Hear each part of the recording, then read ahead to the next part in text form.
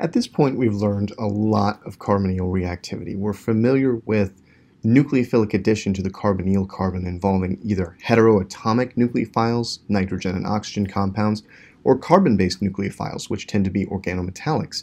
We're also familiar with the nucleophilic reactivity of the alpha carbon and carbonyl compounds. And most recently, we've combined these two modes of reactivity to explore aldol reactions. I wanted to pause here and take a moment to apply many of the reactions we've learned in an example synthesis. And our target here is the drug tramadol.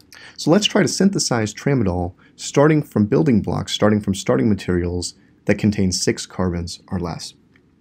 To start with this, I would look at this molecule and look for, first of all, oxygens or heteroatoms that could have been part of carbonyl groups. One that jumps out immediately is this hydroxyl group here. And we could make this alcohol through a reduction or addition process. Now, a reduction doesn't make sense because this is a tertiary alcohol.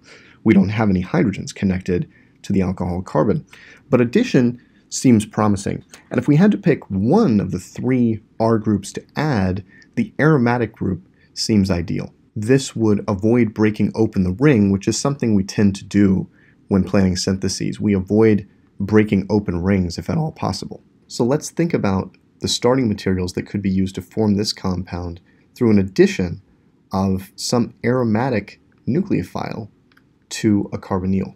Put another way, we want this carbon to be electrophilic in the starting materials and this carbon to be nucleophilic in the starting materials. So just very roughly, we might imagine kind of mechanistically pushing this bond toward this carbon to generate a nucleophile on the carbon highlighted in red and an electrophile on the carbon highlighted in blue. What we would get from that direct electron flow would be unstable intermediates, but we know compounds that are analogs of those intermediates, right? We know that a carbonyl group associated with that carbon highlighted in blue makes it electrophilic. We also know that linking the aromatic ring to a metal, let's just say magnesium as part of a Grignard reagent, makes that carbon linked to the metal nucleophilic. So these are some actual molecules, some actual concrete molecules that we could use to synthesize this final product. From here, the synthesis kind of diverges, since we need to think about the nucleophile and electrophile separately. Let's deal with the nucleophile first. This is a Grignard reagent, and we know that Grignard reagents can be made from the corresponding halides through an insertion process. So the starting material for formation of this Grignard reagent would be the corresponding aryl bromide with a meta-methoxy group. Now, this has 7 carbons, but it's pretty clear that we could synthesize this, for example, through a Williamson approach, using the corresponding phenol, as well as base, and an electrophile such as methyl iodide, CH3I. So we're back to 6 carbons or less in these starting materials, and we've achieved our goal along that dimension. Now we need to think about the electrophile, which at present contains 6 carbons plus 1 plus 2 more, a total of 9 carbons. One thing we should notice about this compound is that it is a beta amino ketone. And these can be formed through Monish type reactions of the corresponding ketone and iminium ion, which is derived ultimately from a non-enolizable aldehyde or ketone. In the Monish reaction, like all aldol type addition processes, the bond that is formed in the forward direction or broken in the reverse direction is between the alpha and beta carbons. So let's imagine breaking that bond in the reverse direction. The alpha carbon acts as nucleophile in the Monish reaction, and the beta carbon as electrophile. So in the reverse direction, we're going to push those electrons onto the alpha carbon to think about an enol or enolate intermediate. This leaves a positive charge at the beta carbon, and that's going to get us thinking about an iminium ion intermediate. If we wanted to actually generate that iminium outright, we could even involve the nitrogen in this kind of imaginary or speculative electron flow. The corresponding nucleophile for this Monish reaction would just be cyclohexanone, and the corresponding electrophile would actually be the iminium ion that we generated through our electron flow. But of course, the iminium ion is an intermediate, so we need to think about backing this up into the ketone or aldehyde plus the amine that combine or condense to form this intermediate. The iminium electrophile is formed through the condensation of formaldehyde and dimethylamine here.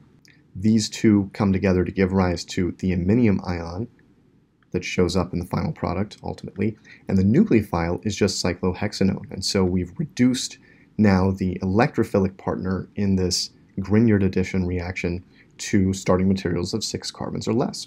Now let's write out the synthesis in the forward direction.